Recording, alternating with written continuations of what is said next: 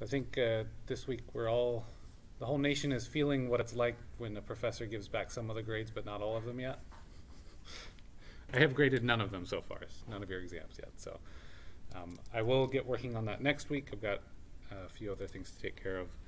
I don't know when exactly I'll have them back to you, but I will try to be at least as timely as the vote counts, right? Which is not saying much, apparently. Okay, so we just had the exam. I will kind of give you some feedback on that once I grade them and have those for you. For now, we're going to go ahead and begin with wastewater treatment. So today I want to talk mostly about why we care about it, how we care about it in terms of how we regulate wastewater, and a little bit about how the regulations in the US came about to help us understand essentially what's our approach and what does it look like, what's driving the technologies that we're applying. So today we'll kind of cover the broad brush strokes of wastewater treatment, have some case examples, and next time we'll begin getting into the actual kind of mathematics and technological side of using essentially most of what wastewater does, in addition to the physical processes we've already learned about, like sedimentation. It also employs biological and biochemical, so the role of bacteria and other organisms. You can use algae to consume stuff in the waste, help separate that stuff from the waste stream before we discharge it, is really what a lot of wastewater treatment is going to be about. All right, so wanted to get going and kind of give us a reminder of this page here, this graphic. When we began chlorinating, we saw a big decline in typhoid fever. So chlorination is obviously that last check before you consume water. Chlorination can help clean it. The other aspect of this is what we flush down the toilets, because typhoid is one of these fecal oral route of transmission diseases. So in the States, you can see, if we were going to use this as an indicator for that type of disease, back in 1900 all the way up to the 1940s, close to 1950, we had some level in terms of rates per 100,000 people, a significant number of people getting infected because contaminated waste streams were entering drinking or food supplies. So obviously that's a big issue, and what we're going to start talking about now is on the not the chlorination, but on the wastewater treatment side, because if we treat our wastewater well enough, then any disease that is human specific, not animal specific, we can take care of, and typhoid is a good example of that. Okay, so a few notes here. These are pictures I took from Nicaragua some years back. I wanted to show a glimpse of these, and I searched every year, every semester, I search for my high definition picture of this, and I just can't find it. So it's kind of a grainy picture. But what we see here in the bottom, it's most startling, is this green water flowing through a landfill, essentially. And people are actually using this as a way to recycle or find recyclables and separate recyclables from this landfill. It's really just a horrendous environment, very unsafe, very kind of the antithetical to hygienic, right? The opposite. So that's obviously a depiction of what we don't want. Another thing that I came across in Nicaragua was this gold mining operation. So this little hut thing has an engine that is taking these large stones and dragging them around in circles in this mercury water slurry to amalgamate gold. So this is a gold mining operation in rural Nicaragua, and their wastewater treatment, once they're done with this, they're basically allowing the stuff to flow around in circles and through this. Essentially, you can see here, it's going through this little channel and into this little sedimentation pond thing, which is probably somewhat helpful, but ultimately that's all the treatment they've got. And they were working with this relatively unprotected, so you can imagine the hazard of mercury escape here from this tiny little industry, maybe contaminating a lot of whoever is using the local aquifers as a drinking water source, or the animals and things. They're going to have some pretty serious mercury contamination.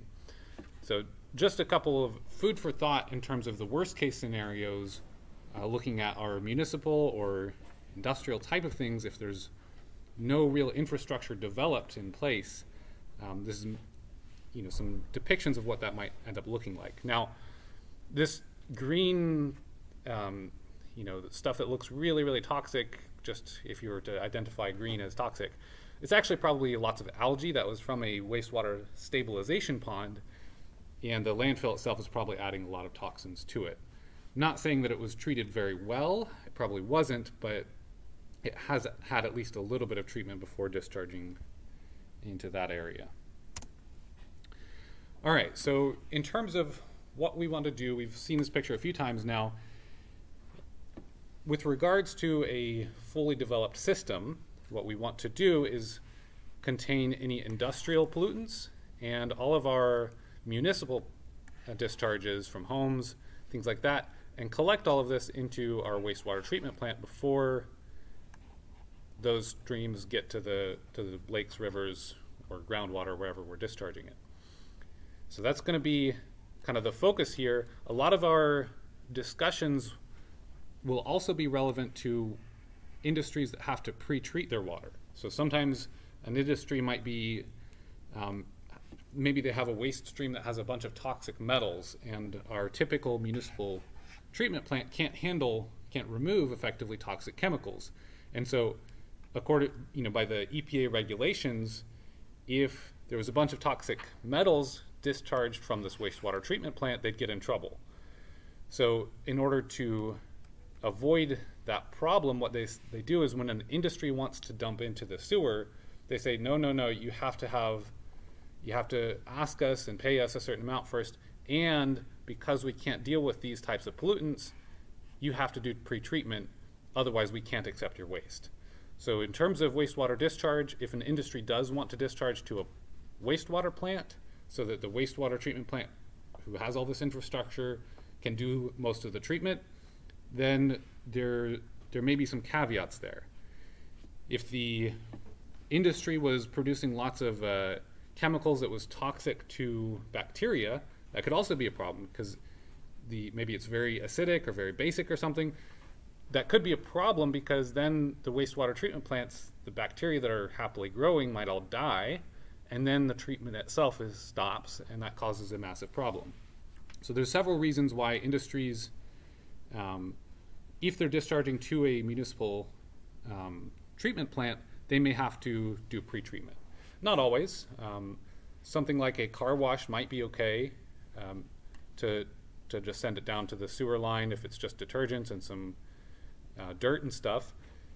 But certainly there are some industries that require pre-treatment, and there's also some industries that will elect to do their own wastewater treatment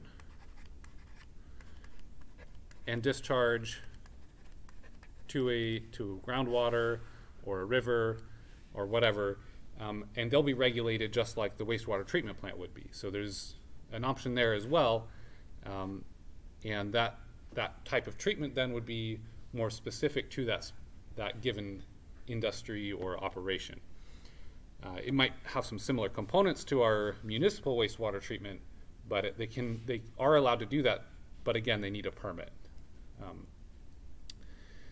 So we'll be talking mostly about what happens in the kind of municipal sewer system type of wastewater treatment that we normally think about. But again, a lot of these will be relevant. Sometimes industries will just have to account for things a little bit different because the waste that they're treating is a little bit different.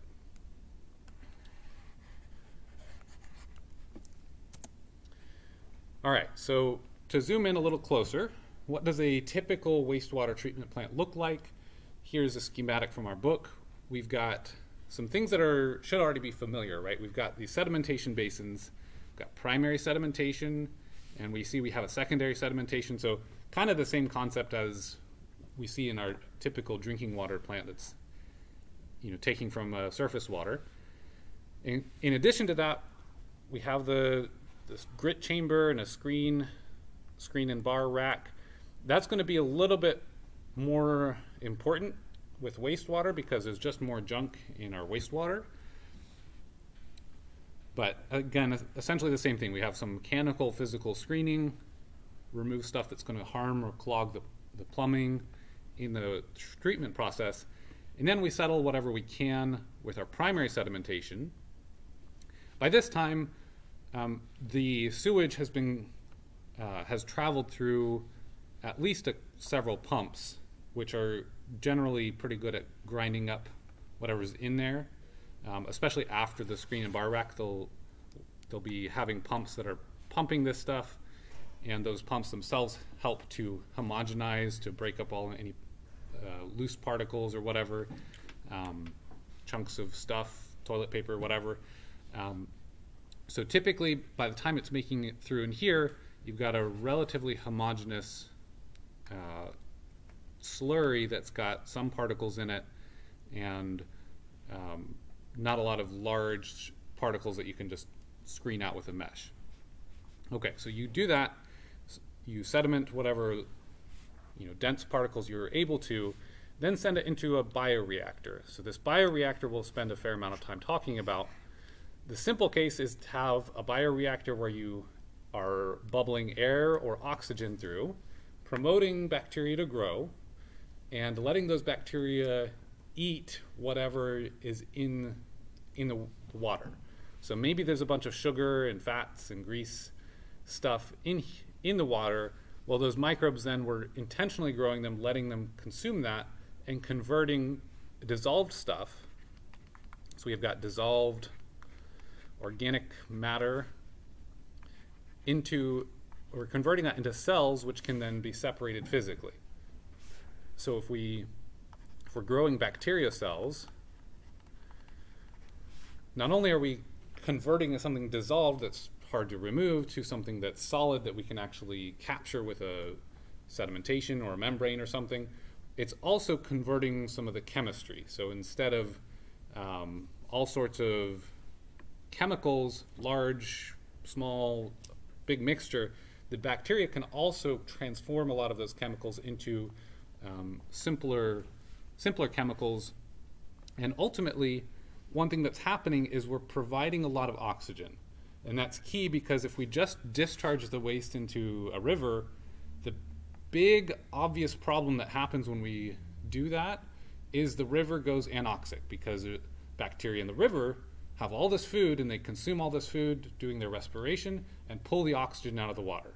So if nothing else, adding the oxygen is letting that happen in a controlled environment where we don't care if there are fish growing here, obviously there's not going to be, instead of happening out in the rivers, streams, whatever, receiving water that we're going to discharge us to and causing problems for the wildlife there.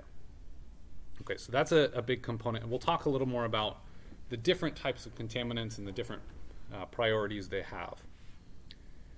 From there, we do a secondary sedimentation. This is going to capture a lot of these bacterial cells, and for the purpose of our class, we're actually going to assume that it does a very good job at that, pretty much perfect.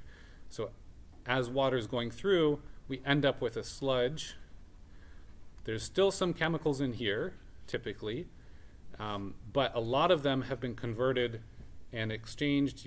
Bacteria like us, they'll be doing respiration. We breathe in oxygen, use energy, make new cells, all this, and exhale CO2.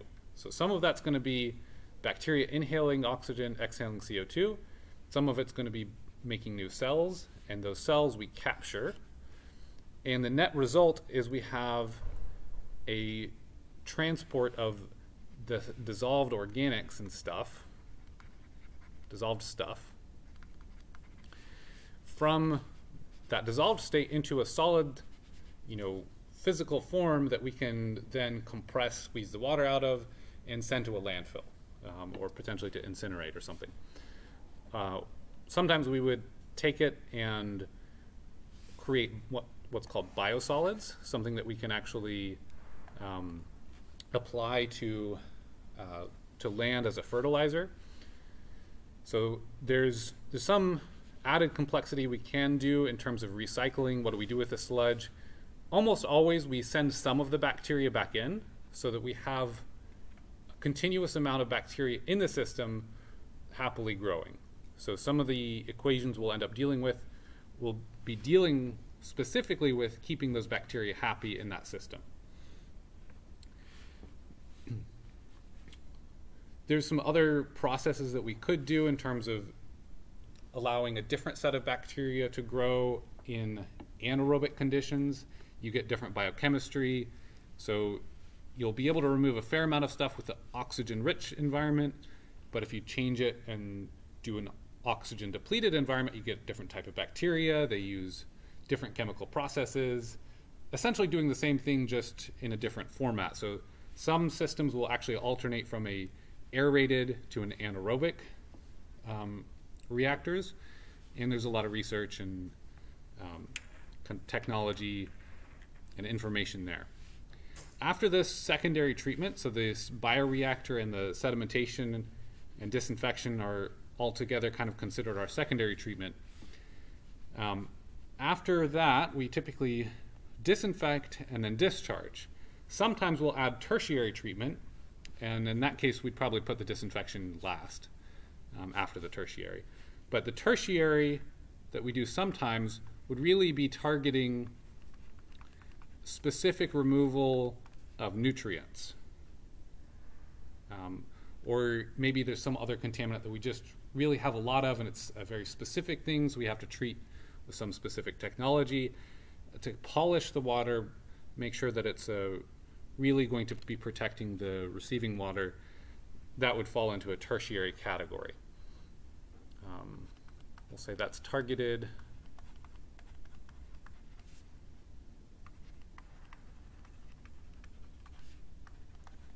Typically we're thinking of nutrients in terms of phosphorus, nitrogen,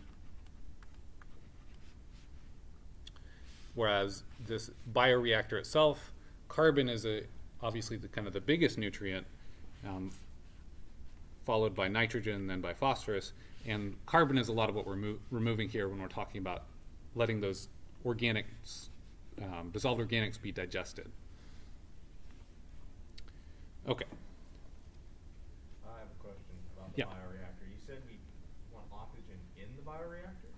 Yeah, so we typically want as much oxygen as we can in the bioreactor, unless we're doing an anaerobic process. Typically we're dealing with aerobic or aerated systems, and a lot of times we'll talk about this as waste activated sludge, and that activated means we're activating it with oxygen or air. So you'll see as we go on, this bioreactor will often be referred to as waste activated sludge, or WAS.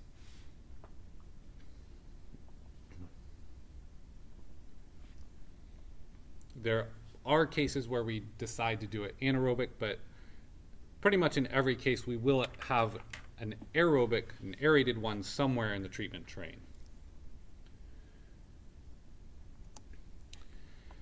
Okay, so for water quality standards, essentially our regulations are designed to protect the receiving water. I've mentioned this a couple times now. What I mean by receiving water is whatever lake or stream, river, whatever that this water that we're discharging is going to enter. We want to protect that body of water for any intended use. So if we decide that we want to be able to fish in our waters and be able to eat the fish, we need to protect that ability.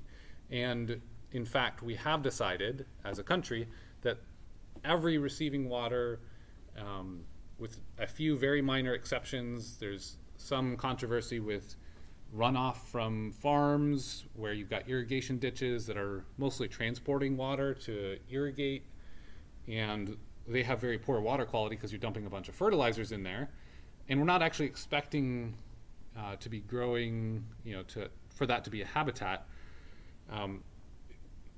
Things like that get exceptions. If we're making a wastewater stabilization pond, it's a very kind of rudimentary, but for small systems it can be quite effective. We make a pond and send water to that pond. We don't expect to be having a habitat there unless we're, maybe we're planting some plants to do some phytoremediation, but ultimately that's designated as an engineered water body that is for wastewater treatment, so we exempt that type of a system. But aside from that, pretty much all bodies of water, including marshes and wetlands, are going to be regulated such that we're protecting intended use. We'll talk a little more about that when we look at this NPDES permitting system. Typically, the EPA is going to delegate this regulatory authority. So there are federal guidelines, but they typically get delegated to the states, or also could be Native American tribes. Tribal authorities can also take that authority. I don't think any have, so the EPA would be regulating them if not. And essentially, this system was designed to, initially, we wanted to eliminate all pollution discharges. That was kind of the ultimate goal at first. It quickly became to reduce pollutant discharges. It's not actually practical to eliminate all pollutant discharges. It's going to cost a lot more than it's worth to eliminate a little bit extra of dissolved organics. We would call BOD, biological oxygen demand.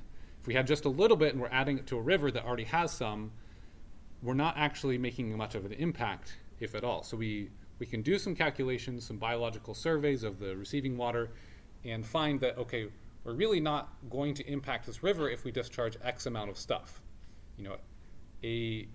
1 milligram per liter of salt added to a river or stream is very likely not going to harm anything.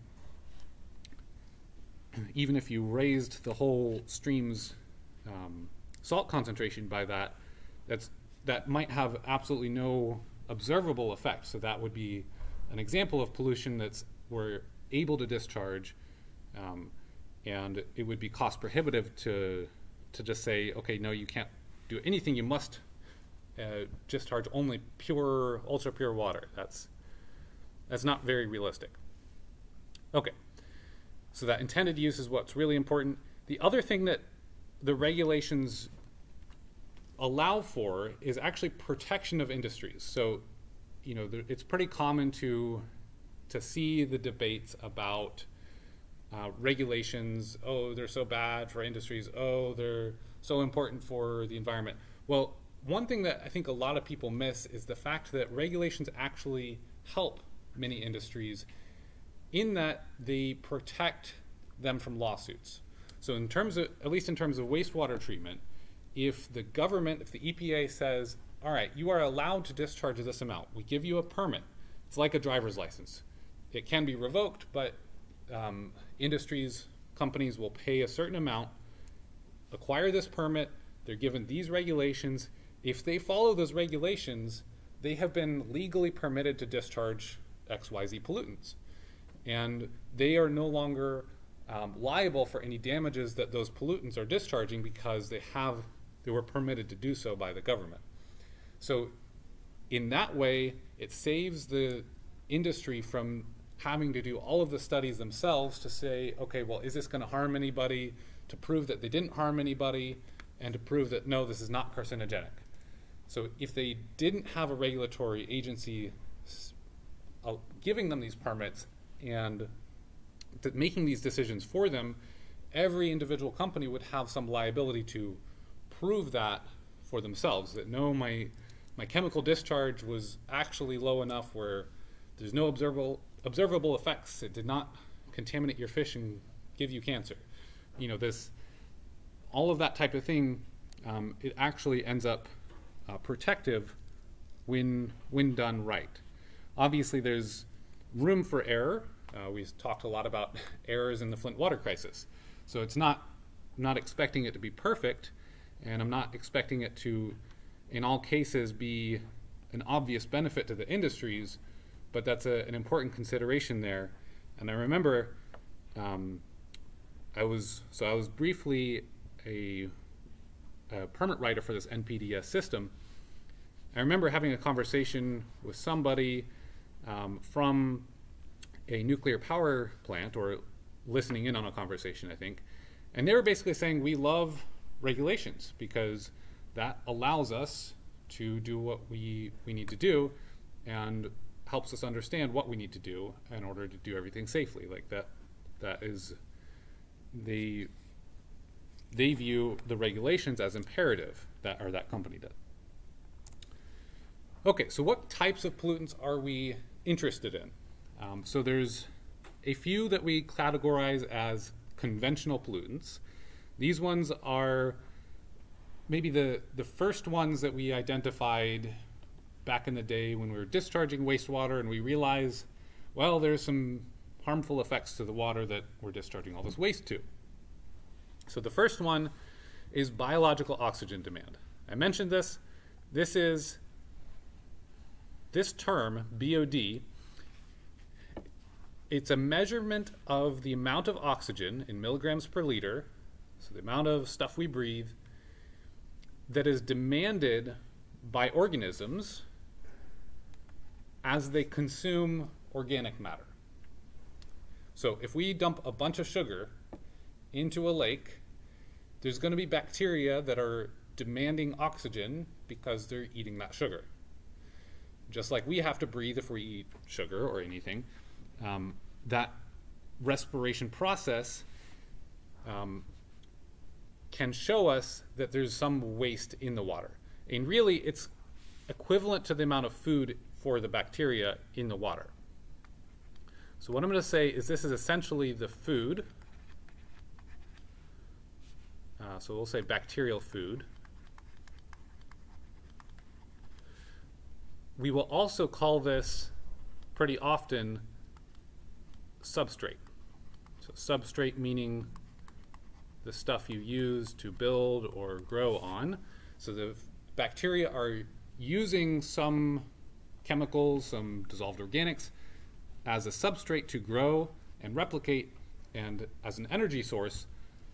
And what we do, because all these waste compounds are so complex, you can imagine what you're flushing down the toilets and down your drains. You're going to have some laundry detergent. You're going to have some dirt and grease from your laundry that you washed. You're going to have probably some egg yolk that spilled down the sink when you're washing out your bowl when you made scrambled eggs. You're going to have urea and all sorts of stuff from your toilet flushes. There's going to be lots of stuff in there, right? It's a complex mixture. So BOD gives us a very simplified way to identify how much food is there for the bacteria that are going to allow them to demand oxygen. So this is a big simplification that we can use. And so the way we define it is that amount of oxygen taken or demanded by microbes over a given time through respiration as they're eating this stuff. Okay, so I wrote it twice. Essentially what's happening is we have oxygen plus this food, and we're making CO2 and extra cells. And this is them using it for energy and growth. And this is, again, very simplified version here. Okay, so that's conventional contaminant number one. So, and again, if you have lots of oxygen demanding substances in your water, you discharge that into a lake, it's going to go anoxic. That's going to be a problem. The next would be total suspended solids. We've mentioned this before. This is essentially particles, solids that are suspended in the water. We typically measure this by running water through a filter and drawing that filter, weighing it before and after we've done the filtration. And so we measure the weight in milligrams, typically, of particles in a liter of water, for example. So pH would be the next one. That's fairly obvious. Wastewater treatment does some steps, depending on what we're doing, might have the pH adjusted or higher or lower, so we have to be careful about that. Fecal coliforms, talked a lot about that already. We want to make sure we're not adding a huge amount of bacteria to rivers and streams. If we're protecting recreation, even though there are naturally occurring coliforms, bacteria of all sorts in water, we don't want to be overloading them to an unsafe degree so that if you go swimming, you're guaranteed to get pink eye in both eyes and blah, blah, blah, get sick. Pink eye, by the way, is essentially a bacterial infection that is typically fecal to eye in some way or another.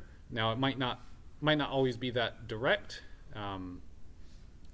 So you could have gotten it from swimming or something, and bacteria, you opened your eyes or scrubbed your eyes afterwards and you get bacteria in there, but typically that's going to be some sort of bacteria that thrives in warm gut type of conditions. So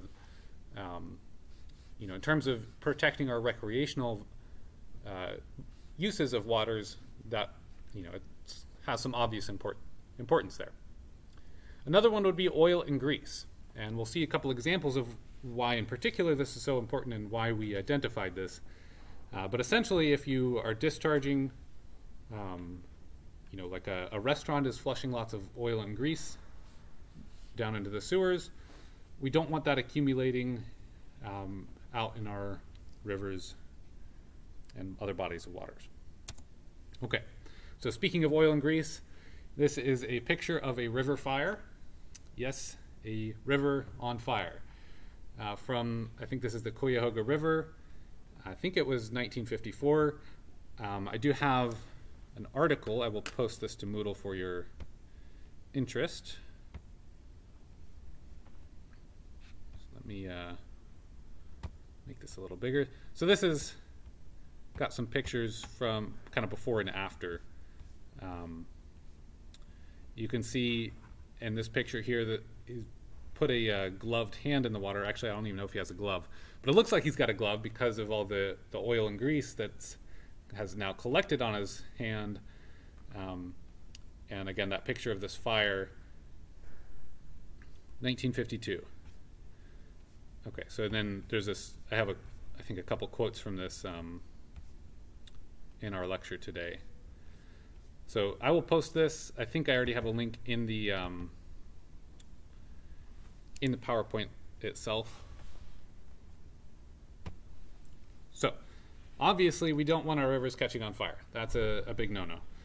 That kind of helped, several fires like this helped spur public interest in protecting our lakes and rivers, because it's just, you see that boat's on fire, and what are you going to do? You've got water everywhere to pour on it, but how are you gonna make sure that you're not pulling more grease to throw onto the grease fire? And are you supposed to throw grease on water on a grease fire? I don't think so. This is just bad news overall. So that's just kind of a nightmare scenario, and I would feel sorry for any firefighter that would have to deal with that. A more modern example was an oil spill. A pipe broke. This is in or near Moscow. Let me pull that one up for you. And I'm going to see if I can adjust the sound settings for you online. Just give me one moment. I need to do something on the back end to allow myself to do this. Oh, sorry. That's not what I wanted to do. Okay.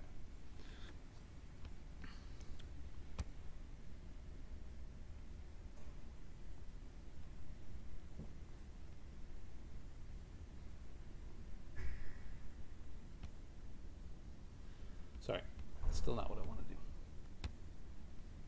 All right, we're just going to do it. All right, so there's a little video here.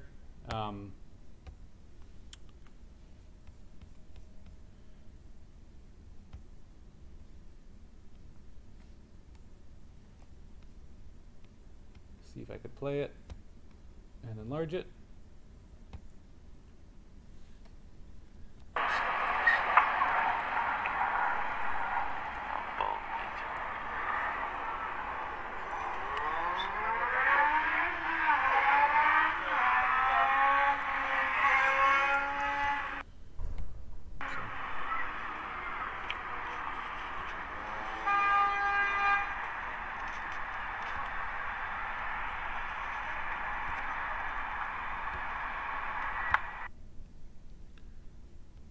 Okay, I'm just going to try to play it through the speakers in the classroom so you can hear the fire, because it's pretty impressive.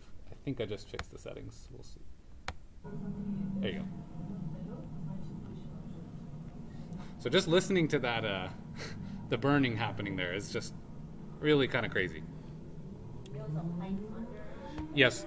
Yeah, so this was a pipe that was going underneath that river. I think it was just going across there, and it burst or ruptured and was spilling, and then it caught fire. And so how to deal with oil spills, I don't think this is the right way to deal with oil spills. You know, I think that was a pretty big disaster there. So it kind of crazy to see a modern example. Fortunately, even in Moscow, that's not such a typical occurrence, I don't think.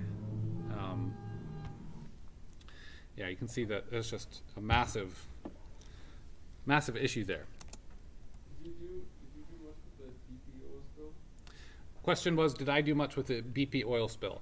I did not directly. I was in graduate school when it happened, and as a PhD student, I had my qualifying exams. So the BP oil spill happened like April 14th or 10th or something. I think it was 10th, 2010.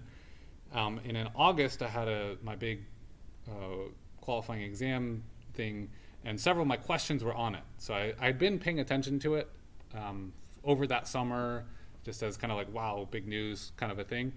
So I can tell you a little bit about it from what I know. And in fact, it's very interesting, and it relates directly to wastewater here.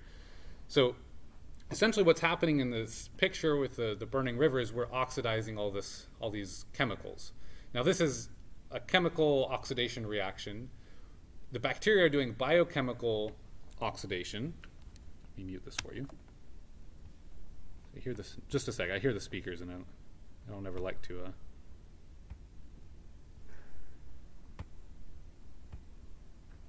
me just mute them.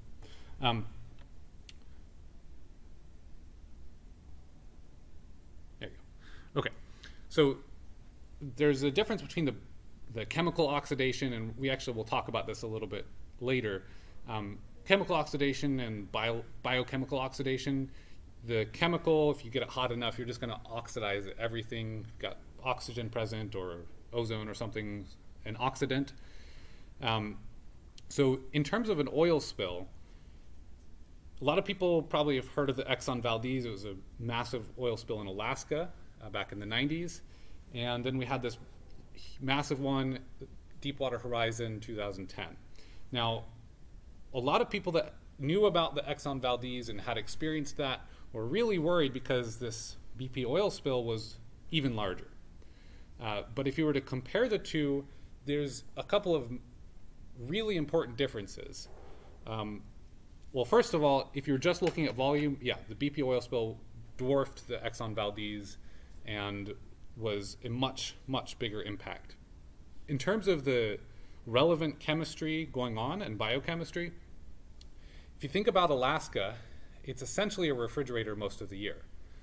And if you think about how to allow bacteria to eat stuff, well, when you don't want that to happen, you don't want bacteria growing, you put it in a refrigerator. So that's the first thing, is Alaska is very cold most of the year, refrigerator if not freezer. And so any bacterial activity, which is kind of the default cleanup process for the environment, unless it's too toxic for the bacteria to grow on, which eventually, usually bacteria will find a way as long as it's dilute enough or something. So usually we default to enhancing bacteria and their ability to degrade stuff. That's almost always what we try to do if there's some sort of chemical spill, especially widespread in the environment.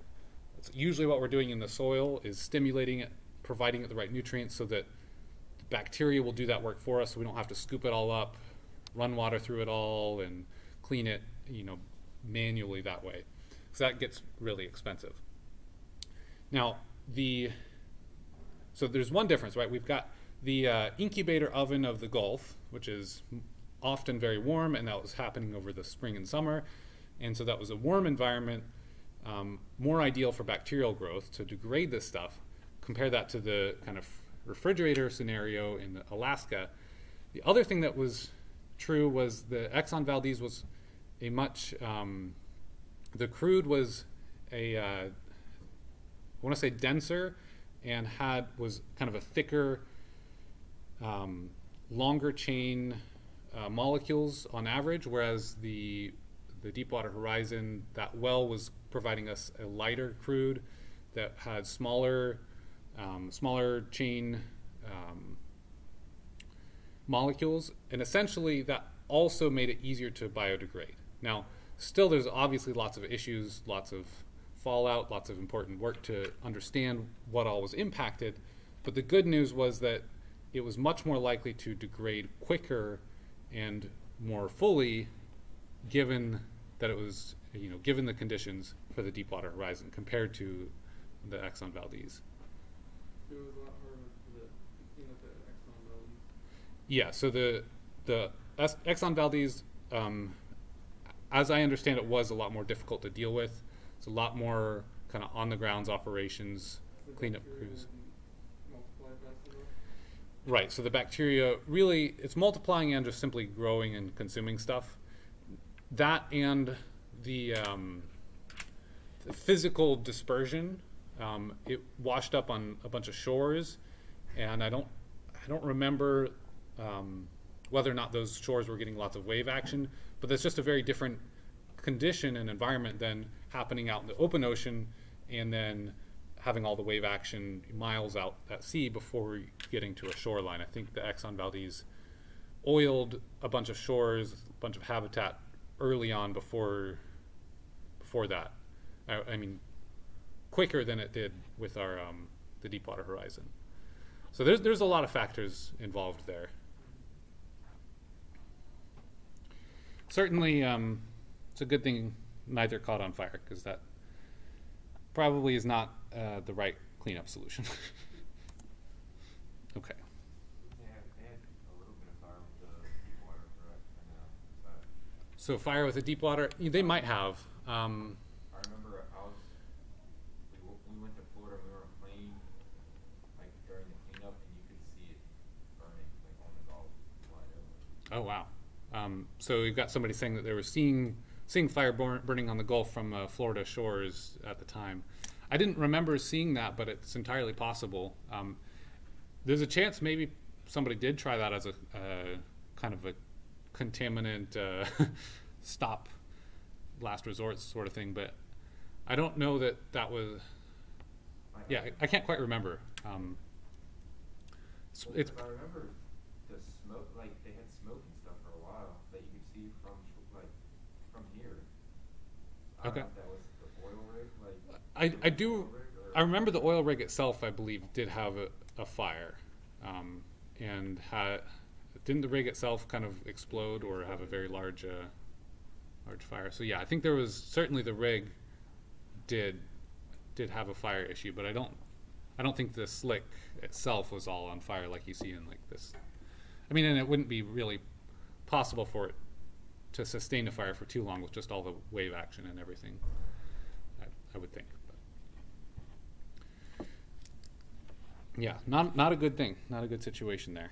So in terms of domestically, the striking thing is we're talking about these oil spills and this pipeline burst, but this one here back in the 1950s, that was just because people were dumping their grease and oil from their automotive repair shops or whatever, restaurants. All that grease was ending up in the rivers, and that caught on fire. So that's pretty nasty. I've heard that the other way regulations can kind of help industries sometimes was a lot of these industries, when they were starting to be required to catch a lot of their grease, they realized, oh, we can actually just process this a little bit and then we can recycle it and have a lot less of our product, our stuff wasted. And so some improvements in efficiency there. Okay, so outside of these conventional ones that become very apparent when your pH drops and kills all the fish, or the oxygen depletes and kills all your fish, or your river catches on fire. So the other pollutants we categorize as toxics or non-conventional. So toxics would include, rather obviously, heavy metals and organic compounds, so at least a specific list of them. So something like toluene or benzene, things that we know are carcinogenic or otherwise hazardous, toxic, you'll find those in our list of toxic pollutants. Then there's everything else, which we just lump in as non-conventional. This would include things like chlorine. Technically it's toxic, but we also drink chlorinated water, so it's not, toxin is, maybe not the right classification, and we use it to disinfect. So the point here is that we can discharge some, but we should not be discharging a lot. Ammonia, it's a nutrient, nitrite and nitrate and phosphorus, so these nutrients. There's all sorts of other things if you were to be discharging, for example, surfactants, soaps, detergents. Those would probably fall in this non-conventional. They might not be hazardous, but if you're causing lots of bubbles in the stream, that just doesn't seem quite right and might impact the wildlife, impair your intended use. So there's all sorts of things that we can consider, but those are the three categories: the conventional, the toxics, and then the non-conventional. So oh yeah, I want to show you this too. In terms of our treatment then, so we've got those pollutants, we talked about kind of what a typical treatment system looks like. Then we get to what we call primary treatment. And so I want to start talking about primary treatment. And the first step of that would be kind of the bar and screen racks. As you send stuff down through the sewer, and then you're entering the treatment plant, you want a nice bar rack, a grit chamber, something to protect all of your plumbing and mechanics inside your treatment plant. So primary treatment is just that. I want to talk about this briefly, and then we'll move on, because this is kind of the funny part. Then we'll talk about the NPDES Permit Writers manual that I've got for you posted. So, kind of another visual here for you, and I do need the sound. For those of you online, did the sound work okay? Was it coming through? Or were you just hearing it through the room speakers? If you could answer that, that would be good, because I can try to adjust for you. All right, so this is the little video. When I was first lecturing on this, it just appeared on my feed, and I've used it every time since, because this is an important message about, okay, awesome, about flushable wipes. Sorry, one second. It's going only through my laptop again because I changed it.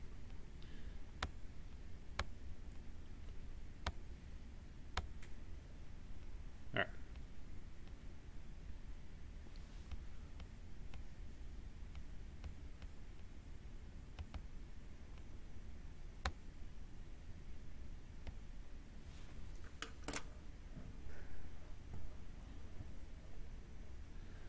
Give me just a moment. The sound system's always a little bit finicky here.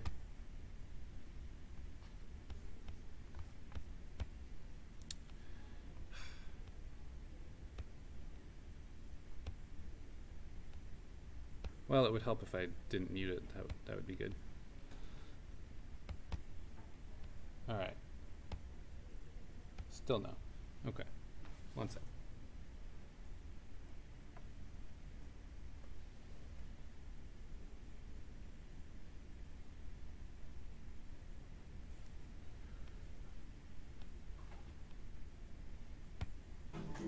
There we go.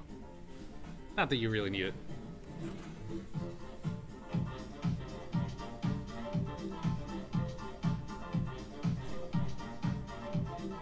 So-called flushable wipes getting stuck in the sewer system. I have never seen one dissolve. They have to remove them on a daily basis.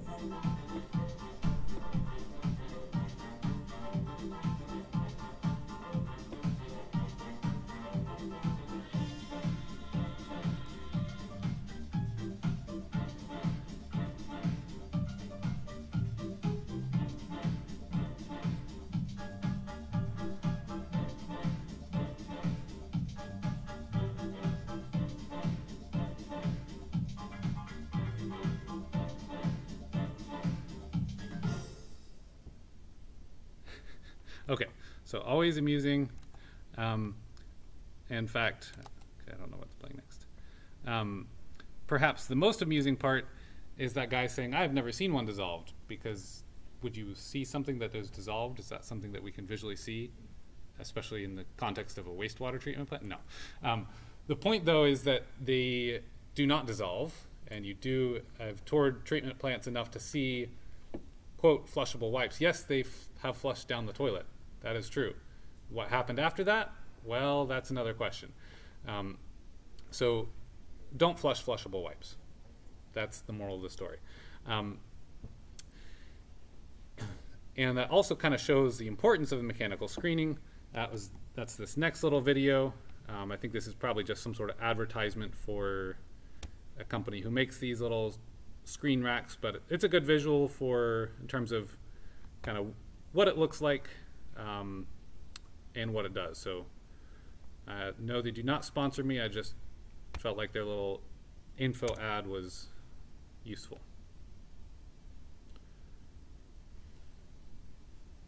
And it looks like that one doesn't have sound, so we'll just watch. Okay, so in this case, we have water coming through and filled with all these particles, and it's just showing they're collecting on this bar screen, and every so often it's going to scrape up and pull up all of these particles and just have this automated system where as water's passing through, it's just taking baskets essentially of all this junk and on a kind of a continuous basis sending that to a landfill. I've seen several different setups like this. This one's a pretty common one to my knowledge. And it's just basically going to take that little tray of junk and deposit it in a container there, which will then take it to basically a waste bin for landfilling. So the Detroit Wastewater Treatment Plant, one of the largest in the country in terms of how much volume they treat, they have a room full of these, and they're operating in nasty 24/7. So this is quite common. This is the first place you'd find your flushable wipes, quote, if they didn't get clogged up in your sewer collection system itself. And hopefully they don't make it too far past this, but you will see invariable things like this can and do get through. But you see this will just continue for some time and bring it up into that dumpster bin.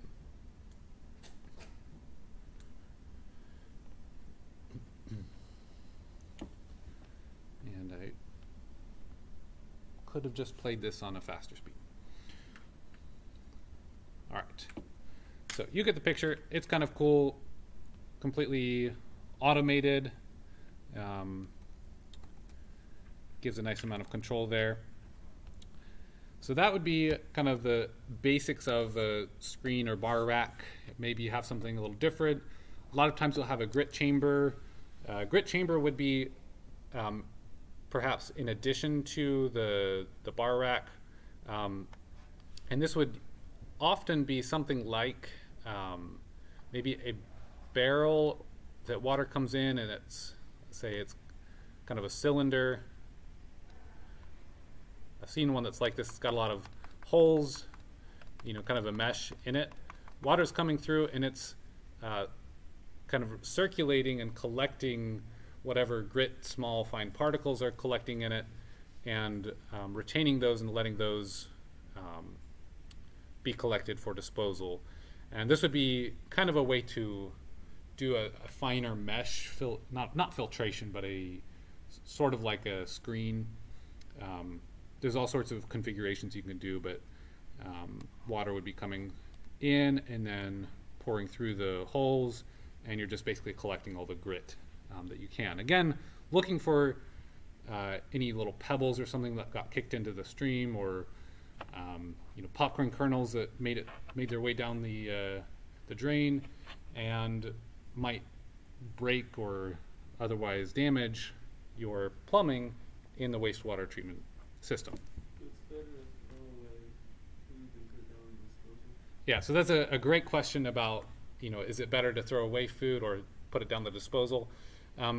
In general, if you're sending food waste down the drain, if you have a garbage disposal and you use it, then presumably it's not going to mechanically harm anything.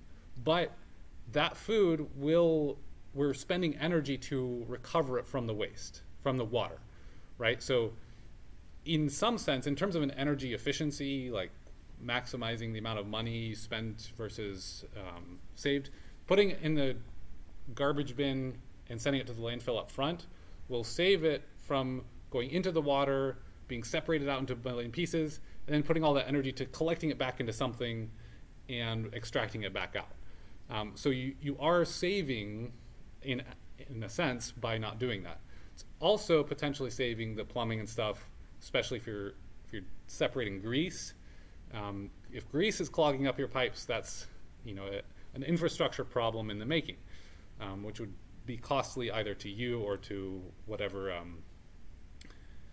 to whoever's managing the sewer collection system. So depending on what it is, you know, you don't want to be pouring popcorn kernels down there, because like you've seen, it could become one of these fatbergs or could damage the stuff in there. Obviously, if one goes down, your system doesn't break down that day and you have problems. It's just, it's not something you know, it's something that you ought to avoid, right? It's an interesting thing to think about, because normally we don't think about what we're flushing down the waste stream. But essentially, we spend a lot of money and effort to remove it, so if you can do that on the front end, that's better. There's actually a lot of research and work considering separating urine from the waste stream as well, because it's, if you just have urine as a waste stream itself, separated from other types of waste, you can do specific treatments and extract lots of usable nutrients for fertilizers that way, whereas when it's all mixed together with other stuff, it's more difficult. So you'll see that in some locations that are really exploring green technologies. Is that why some toilets have like the smaller button or the bigger button? So the question is that why some toilets have like the smaller button and the larger button? Yes and no. So if it's just the toilet tank has those two different buttons, that's just telling the toilet, okay, we only need a little bit of water to flush this down, not a full flush. But in some systems, some toilets may be designed so that there's a compartment that you urinate in, and that would be most likely collecting separate things. I haven't seen those, I don't think, in the States in public spaces. I might have seen some when I traveled.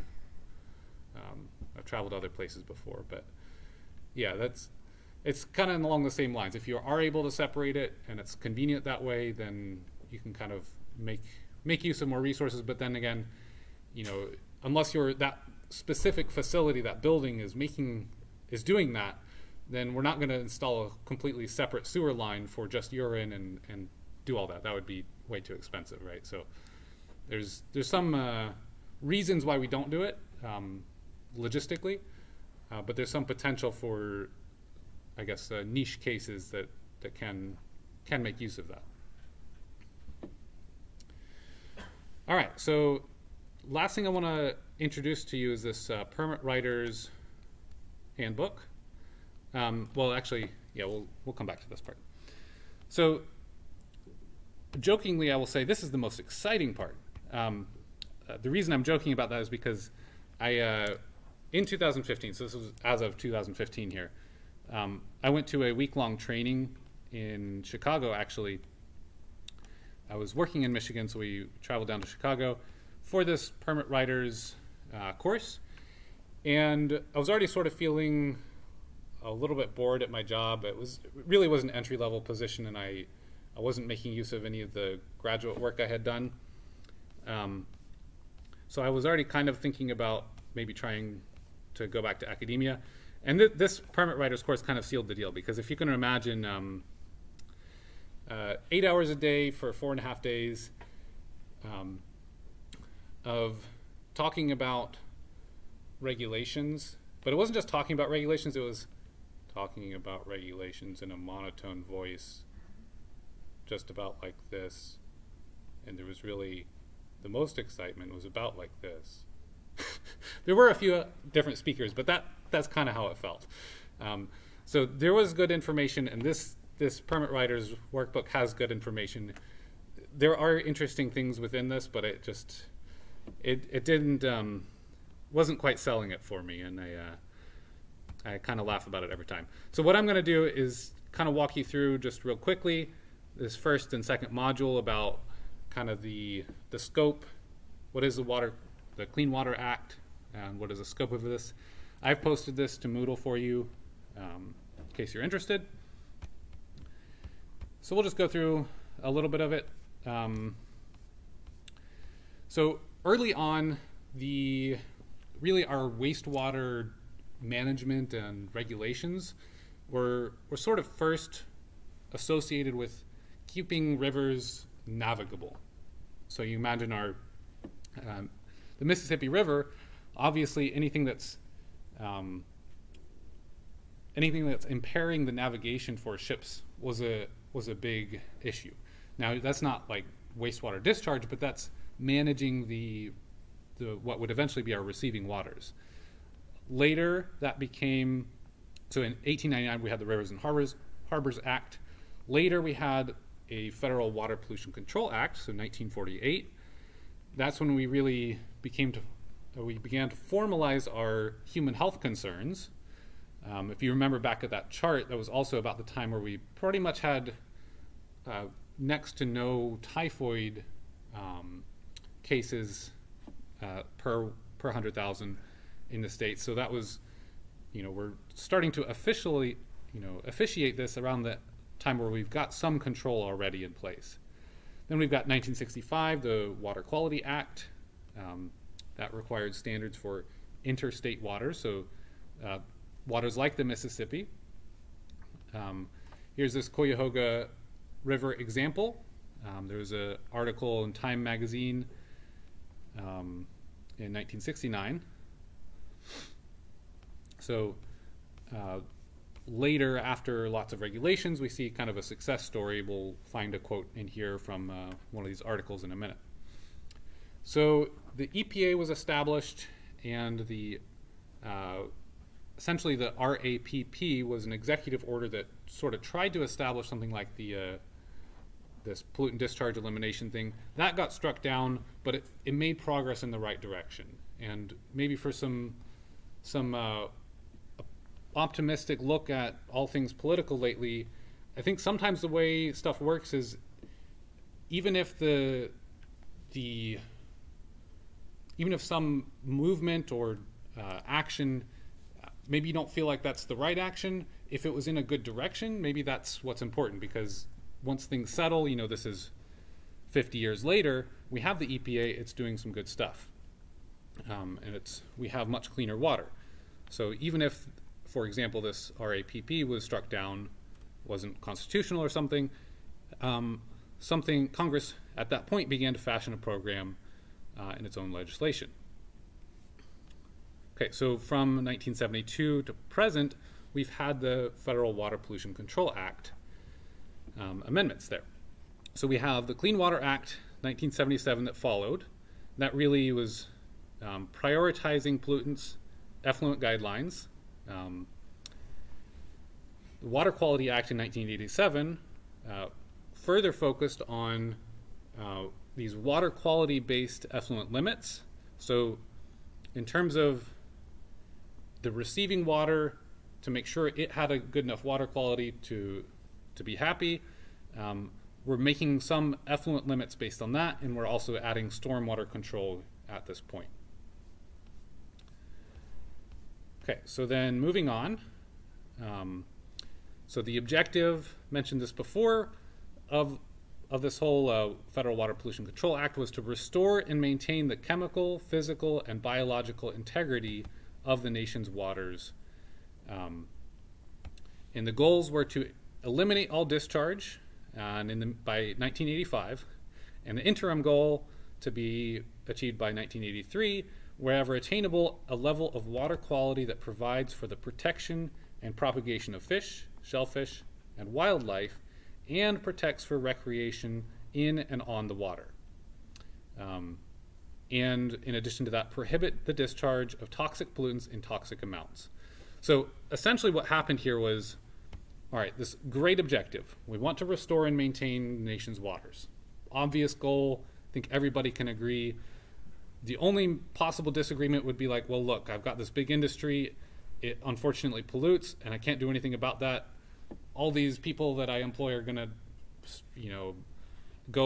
have no job if this industry goes away. That's my concern. Okay, well, can we at minimum prohibit any toxic pollutants in toxic amounts? So that's important because toxic pollutants, kind of like that pathogen thing, maybe we're totally fine having a tiny bit of toxics. And that's true. If you look in the chemistry in our bodies, there are toxic compounds that exist just in very small amounts. Caffeine is toxic in high amounts. So we don't want to discharge caffeine, for example, in toxic amounts, but we consume it every day and discharge it every day. Okay, this interim goal turns out to be really the meat here, because the first goal, I mentioned this before, eliminate the discharge of pollutants. That's not practical, and I kind of outlined why.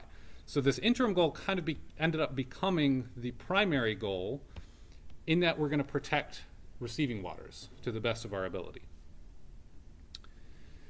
Okay, so there's a few things that were changed along the ways.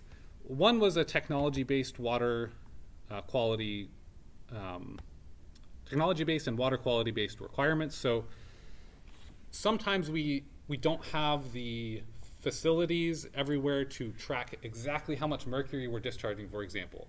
Turns out to be an expensive test, especially because we know we want very, very little, so we need a very high detection limit. So in place of checking for the water quality itself in all cases, sometimes we say, all right, so long as you're treating it in this manner, you have enough treatment capacity so that we are confident if you're doing this treatment process properly, you're going to remove 99.9% of the mercury, something like that. Then you can use this technology-based, and we prescribe technologies rather than water quality standards. So there's some nuance that was added, adding significant penalties when people violate their permits. I talked about this already, this permit compliance as a shield, shielding the industries, facilities, individuals. As individuals, we can't discharge wastewater either unless we get a permit. So shielding them from lawsuits and all of that. Okay, 1976, we introduced this priority pollutants category with 129 pollutants. This is 65 categories of industries that have specific pollutants identified. We know what a paper mill is typically going to be producing in terms of contaminations. Or excuse me, there's 21 industries here. Blah, blah, blah. Okay, so I mentioned pre-treatment. Some of this became 1977. Some of that stuff was added to be kind of official. legislation. NPDES system has pretreatment oversight, so the government then is regulating what an industry is discharging before that discharge gets to the municipal system, so that we kind of have control on both sides of that. That way we don't have industries and municipal wastewater treatment plants fighting each other. There's kind of a layer of protection there. Stormwater for a long time was discharged, collected in our sewers, or in our stormwater collection sewers. And a lot of times that was mixed in with our normal sewers systems, and that's not a great idea when it rains a lot, because then you get sewage potentially overflowing into your streets. Raw sewage, that is. And then also potentially into rivers and streams, all of that. So the NPDES framework here, it's dealing with all point sources, discharging also all point sources that discharge pollutants, and specifically into waters of the United States. That's our definition. We've excluded a couple things I talked about earlier, like a waste stabilization lagoon or a agriculture irrigation ditch. If that's true, then you must get this NPDES permit to have authorization. Discharging to groundwater is a separate system. I don't know a lot about it other than it's kind of similar. Obviously they have a few different priorities in terms of, okay, well, groundwater, you don't want it to contaminate it to the point where if it flows and is used as a drinking water source by somebody else, that's a problem. But it's a different framework, essentially pretty similar outcomes, but different frameworks. I'm not gonna talk about that directly.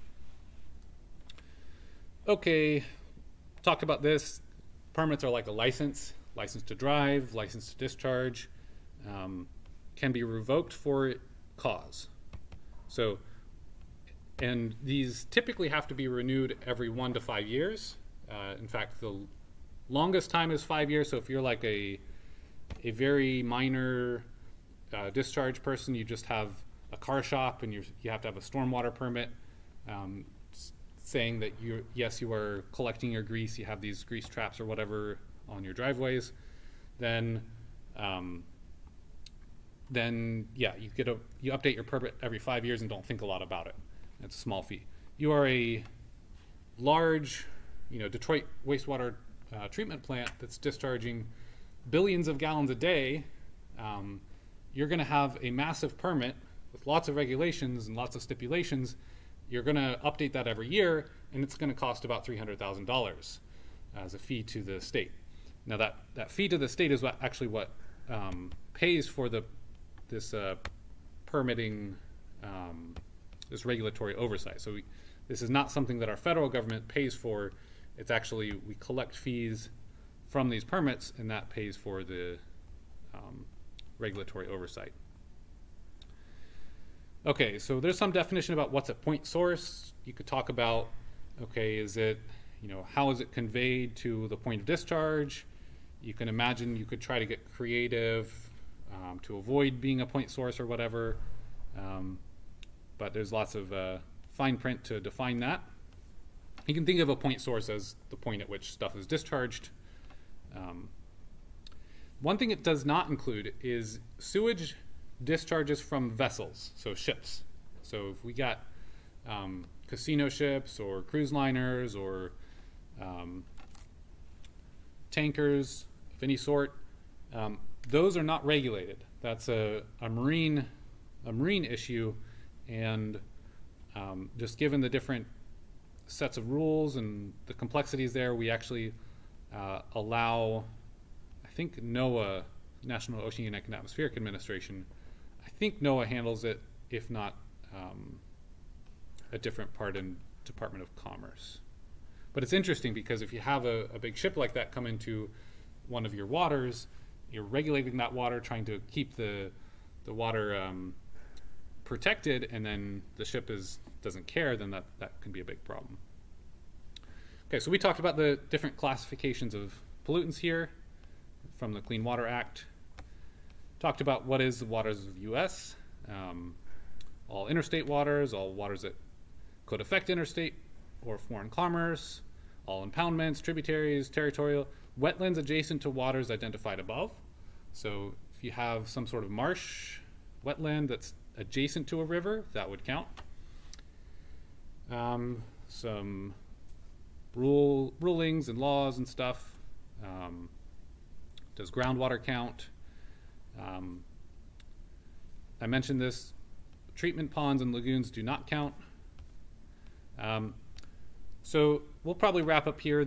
The second module here, and we're almost to it, shows a little more information about the lists of pollutants and things.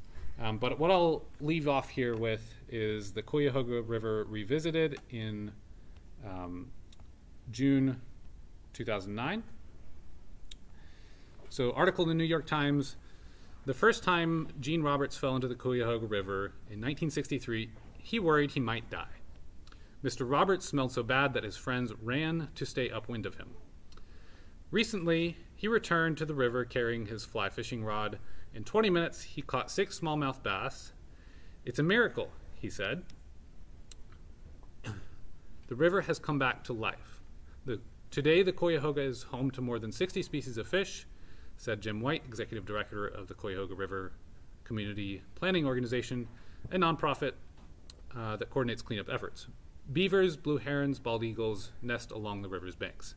Smallmouth bass, by the way, are rather particular about their water quality. They like clean, cool, clear water sources. And so it really is a pretty good testament to the difference that these regulations have made and their enforcement. You can go on and take a look further if you'd like. There's some interesting data about how many rivers and lakes and stuff are impaired. A lot of times it's just, a swamp is low oxygen, so it's considered impaired in terms of oxygen, but that might be its natural state. There's are lots that are still impaired based on human impacts, but lots of progress. So with that, I did also want to apologize. I didn't mean to put the exam on election day. I set up the syllabus at the beginning of the semester based on what classes when, and didn't think much about it until it was close to time, and then I didn't want to change it all on you all. So I do apologize. That was not intentional. Anyway, that's all I have for you. Take care. I'll see you next time.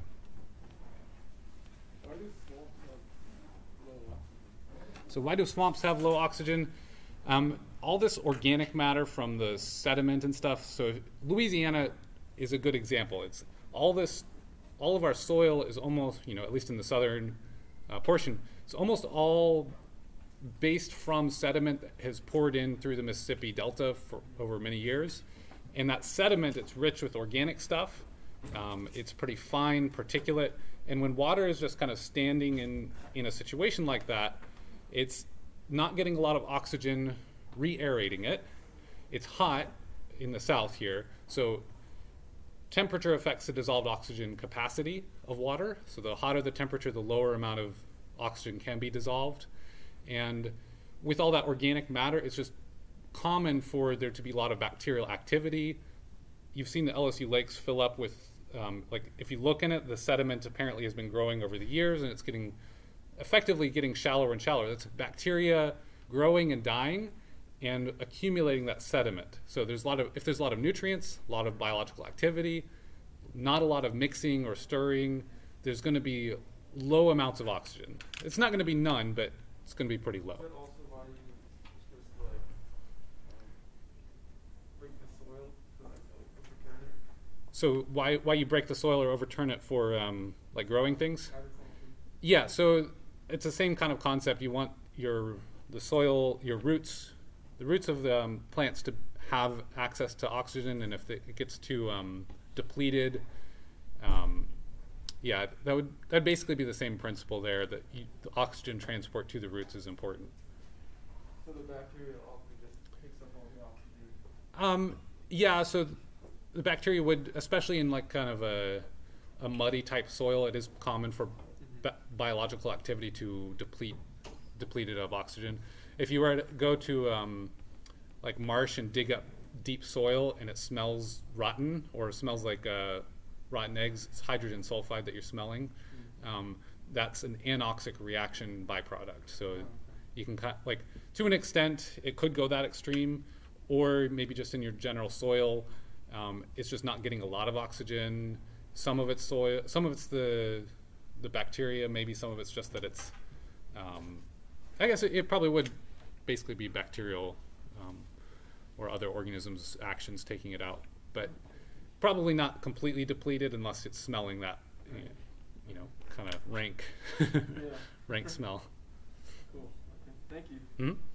Whenever you talk about like putting all that junk down like bullets and stuff and it causing problems, what about like when you put like the Drano and like your cleaning products? Is that just like a pollutant kind of thing? Yeah, so if you're putting Drano or something down your drain, it kind of depends a little bit on what it is, and they try to design stuff like Drano so that once it's diluted with other stuff, it's not too big a deal. So we always are flushing lots of water with chlorine in it because of our tap water has chlorine. So Drano often has a lot of bleach, which is concentrated chlorine. And it'll probably have some other stuff that helps kind of clear clogged materials or degrade it. So you don't want it sitting there in your pipes because it would probably harm your pipes eventually. And if an industry was discharging large volumes of that, like a large flow of that, it would probably be pretty bad for the wastewater treatment plant. Or if we all dumped a gallon of down our pipes all at the same time, that'd probably be a big problem, right? Yeah. But if it's small enough and we flush it down pretty well, it turns out it's usually okay. There was a big problem with detergents used to use a lot of phosphorus, and so everybody using phosphorus-based detergents made it so that wastewater treatment plants couldn't remove enough phosphorus from their systems, and they ended up with a situation where they would always have too much phosphorus, so we had to actually change the commercial side of like So is that like products. to do with like chemical engineers kind of help out with that? Yeah, so it might be chemical engineers that would design a new product that could do the same effect, have the detergent effect without adding the phosphorus. Okay. Cool. Yeah. It all comes together. Yeah, that's a good question.